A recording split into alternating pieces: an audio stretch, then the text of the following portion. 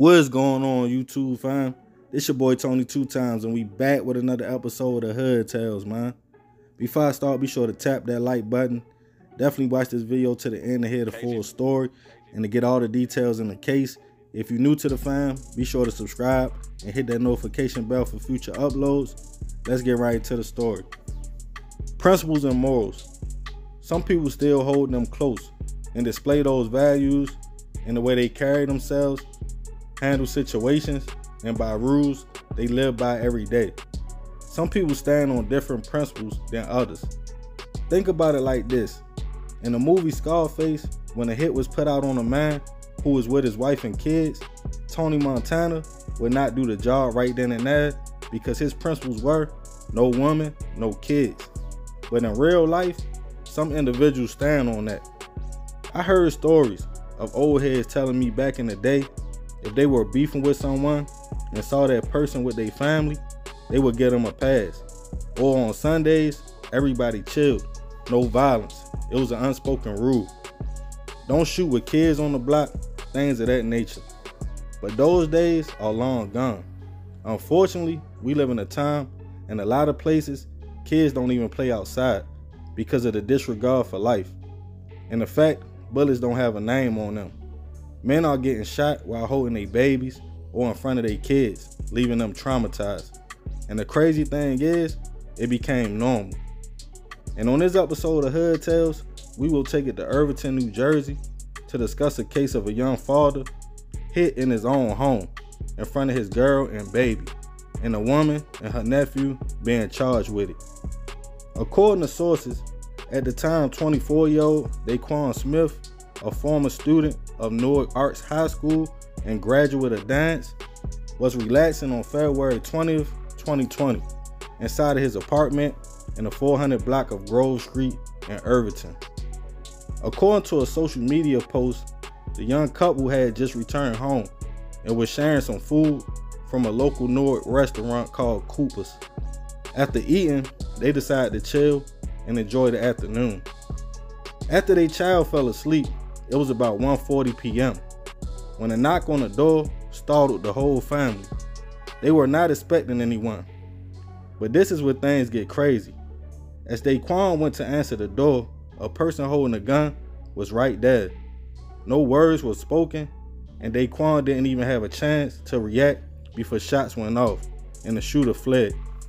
As Daquan collapsed to the floor, critically wounded, his girlfriend and child could only watch the crazy scene unfold. Before police were called, local police eventually arrived to the home to see people crying and confused. And as they entered the home, Daquan lay unresponsive, suffering from a gunshot wound. Unfortunately, the young man was pronounced gone at 1:54 p.m. With family and friends confused and lost for words, police turned their attention to neighbors, in which they all stated they didn't hear anything and were surprised to come outside to a large police presence in the neighborhood. Everyone sent their prayers to the family and stated Daquan was a humble young man just trying to take care of his family. But at first, it wasn't any suspects or motives. As an investigation started, two names would pop up: Lawrence Lewis and Lakara Lewis. It was alleged both had addresses in Newark, but Lawrence had ties to the location Daquan was shot at. As the search started, the two were eventually found, and to everyone's surprise, it was discovered they were related. Allegedly, Lawrence was Lakara's nephew. Police speculated the young man was the shooter, but there was no evidence to back that up.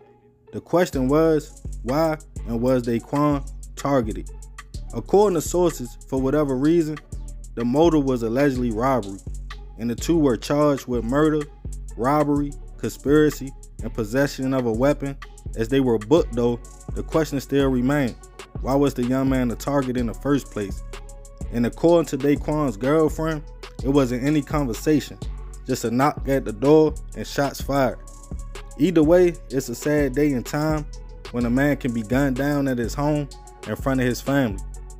This case hasn't made it to trial yet, and all charges are alleged.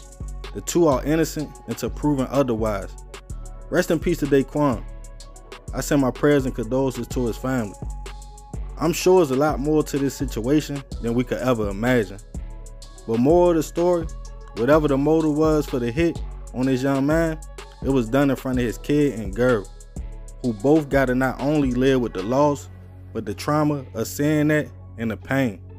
Like I said earlier, it's no more principles and morals out here.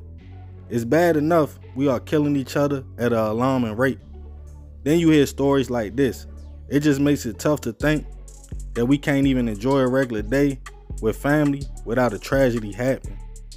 So remember, we gotta succeed not to fail, so we won't be just another hood tale. Man, it's a crazy situation. You feel me? This is a requested video. You know, I've been supposed to did this, but I was trying to wait to see exactly what happened in the case. But as of now, you know, they got charged. You feel me? This was like 2 years ago. It haven't made it to trial. And yeah, they was related. You know, Lawrence was her nephew. For whatever reason, they pulled up over there. Some people in the community was alleging it supposed to have been a robbery. Maybe it went bad. But the thing is, his girlfriend say she ain't hit nothing. So what I'm thinking, if it was a robbery, you would have heard somebody say something. You would have heard somebody trying to get in the home. But that wasn't the case. I'm not sure what kind of lifestyle Daquan lived. His relatives said, you know, he was a family man just doing the right thing. So I don't know if they targeted the wrong house or they thought something was in the house that wasn't in the house. But situations like this crazy. Like I said, that man kid was in there. His girl was right there. You feel me? Like, for somebody just to knock on the door and you open the door and they just shoot, that's crazy, man. So maybe they had a prior beef. That's all I could think about. That's the only thing that makes sense in my opinion. You know, like I said, maybe mistaken identity, a prior beef, or something like that. Because they saying it's a robbery, but nothing one took. For it to be a robbery, some gotta be took. You feel me? But yeah, man, messed up situation at the end of the day, man. Rest in peace, Daquan, you feel me? I send my prayers and condolences to his family. And like I was saying, man, principles and morals. You know, if the situation was that serious, whatever they beef was about, or whatever they felt as though they had to do that to him, then you feel me? I ain't saying it's right, but it's a time and a place to handle situations. And I just feel like that wasn't cool at the end of the day, man. You leave this baby traumatized and without her father. But yeah, let me know what y'all think about this, man, in the comments. Y'all already know it's all love. I appreciate you if you made it to the end. It's your boy Tony 2 times. Love y'all, fam. I'm out.